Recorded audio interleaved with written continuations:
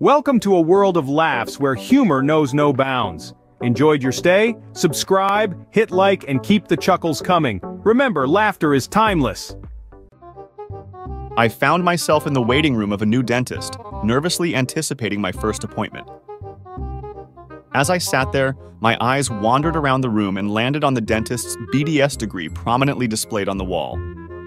The degree had his full name on it, and that's when a wave of nostalgia hit me. I remembered a boy from my high school days who had the same name.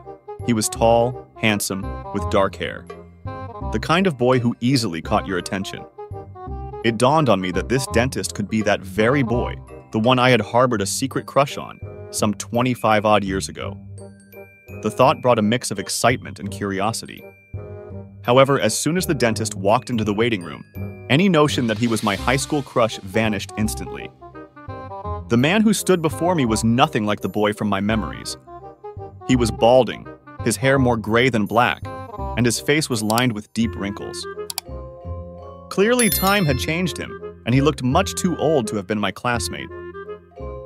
After a routine examination of my teeth, I couldn't help but satisfy my curiosity.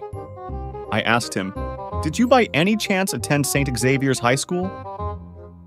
His face lit up with a sense of pride as he responded, Yes, I did." Eager to know more, I inquired, "When did you graduate?" He replied, "In 1987. "Why do you ask?" With a burst of excitement, I told him, "You were in my class." He looked at me more closely, trying to place me in his memories from high school. After a moment of scrutinizing my face, the dentist, who had transformed from the boy I once knew into this older, bald, and wrinkled man, asked me, "What subject did you teach?"